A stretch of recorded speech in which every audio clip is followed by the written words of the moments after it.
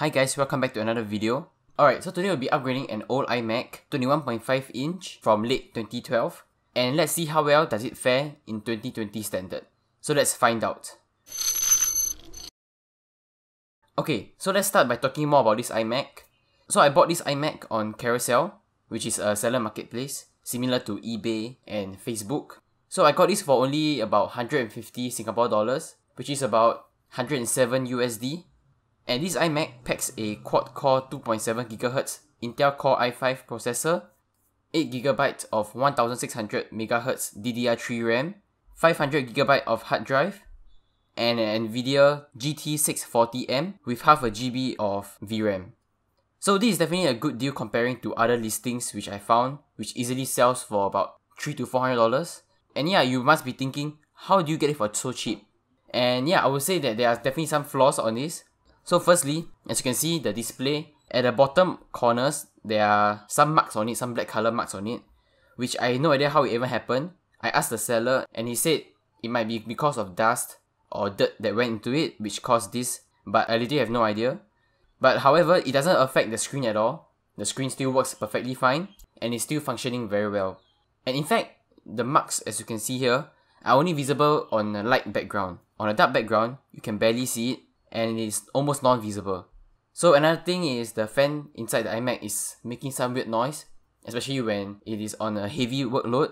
It will definitely crank up, and I think the fan might be broken, but I will not be fixing it in this video. So if you would like to see another video of me fixing the fan, let me know and I might consider doing it. But other than that, the iMac is working perfectly fine with almost no cosmetic damage on the exterior.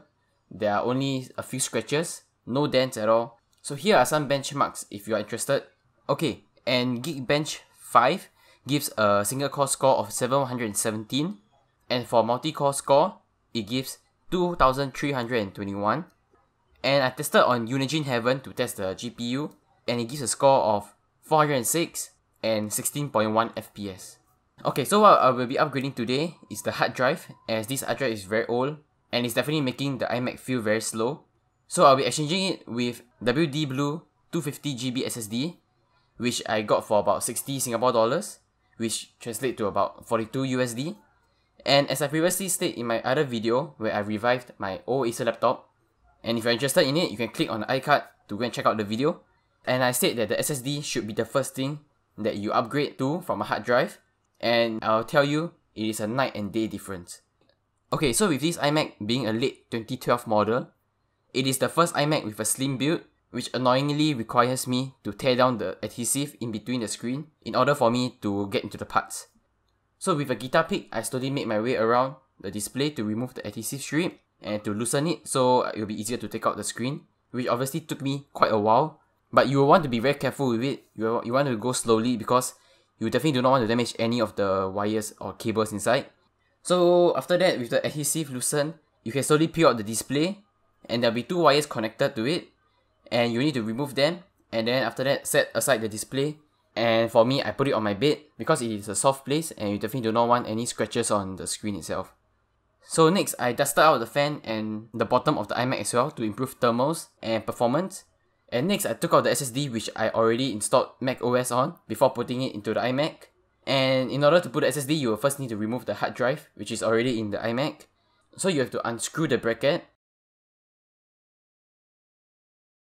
unplug the SATA wires connected to the hard drive,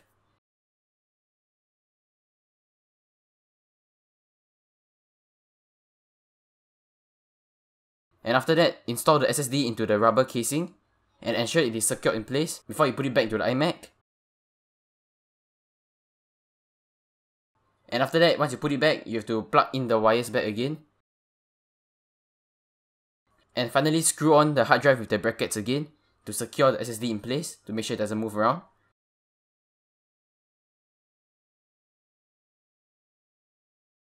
And that's about it. The upgrade is almost done. But first, before replacing the adhesive strips, you have to first remove the old ones to ensure there are no more residue left on the edge, as it might affect the stickiness when you apply the new adhesive strips.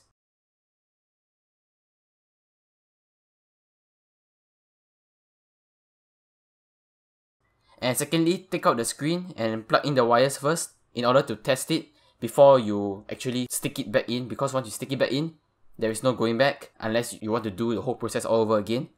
So make sure you test out first to make sure it powers on. And for me, as you can see, it powers on. And yeah, that's about it. Once you ensure that it's working perfectly fine, you can attach the screen back on. And as you can see, the iMac is booting up right now. It takes about 30 seconds for the iMac to boot with the SSD compared to a minute and 45 seconds on the old hard drive. So this goes to show how much an SSD can improve and can change the overall performance of the entire iMac. And now with everything working perfectly fine, it is blazing fast now when I use it. And I'm using it for my everyday tasks like web browsing, watching Netflix, watching YouTube, and also writing the script for this video as well. But not to say that with the old hard drive, all these are not possible. They are possible, just that with the new SSD, you can definitely feel that it is much faster and snappier. And yes, you will be very happy with this upgrade. And let's say you do not want to break into the iMac, you don't want to rip everything out, you can actually get an SSD enclosure. I recommend a USB 3.0 as this iMac 2012, it has 4 USB 3.0 ports. However, do note that for iMac 2011 and before, those I'm pretty sure are using USB 2.0. And definitely USB 3.0 is the way to go because it is definitely much faster than USB 2.0. So yeah, definitely I recommend a USB 3.0, and yes, all this will save you all the hassle.